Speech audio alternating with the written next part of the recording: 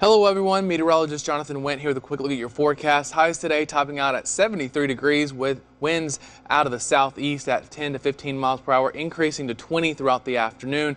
A 50% chance of scattered showers and thunderstorms overnight tonight into early Thursday morning, and then cooling off into the 50s for highs for the next couple of days as winter arrives on Friday morning, lows back into the upper 20s, then warming things back up to the 60s by Sunday through Tuesday of next week.